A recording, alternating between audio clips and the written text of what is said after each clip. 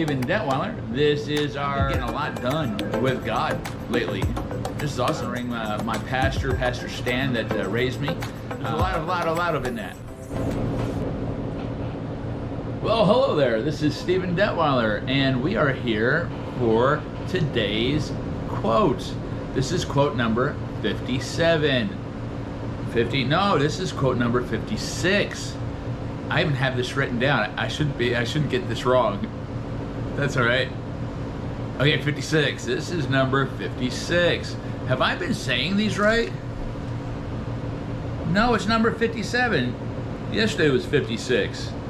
I wrote these wrong. That's what happened. This is 57, and tomorrow is 58. I'm glad we could be here for this taping so we get that straight. Here's our quote for today.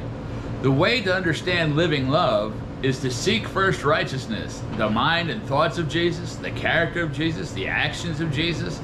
This is being the righteousness of God in Christ Jesus, the expression of love in this earth, just like Jesus was the expression of love in this earth. We are just like him, the likeness of God. He made us in his likeness and image. Let's go out there and be love to the world. Let them know that there's a different kingdom and that they can be a part of it.